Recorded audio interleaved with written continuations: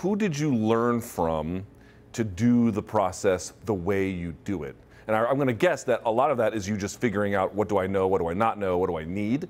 But did you get any tips, anything you saw in the industry that you borrowed from? No, I mean, certainly when I called high-level football games, I would search out the best guys and try to mimic their football chart with all the players, because I didn't know how to make a football chart. But when I called my first fight for ESPN doing boxing, I started doing these cards the same way. I didn't really know what to do. I was calling fights involving these little-known Filipino fighters in the Philippines for ESPN3.com.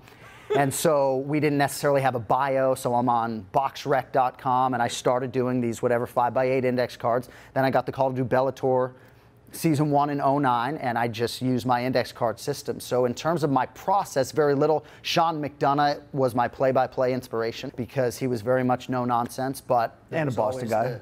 That's right.